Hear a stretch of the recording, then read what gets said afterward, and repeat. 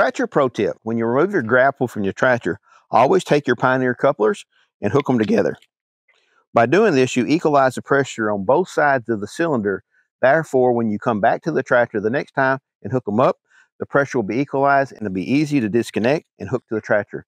Otherwise, if you leave them deadheaded like this, a temperature change can cause extreme pressure on one side or the other that sometimes can only be fixed by releasing the pressure off of here, such as tipping, or there's actually a tool that you can use to release the pressure.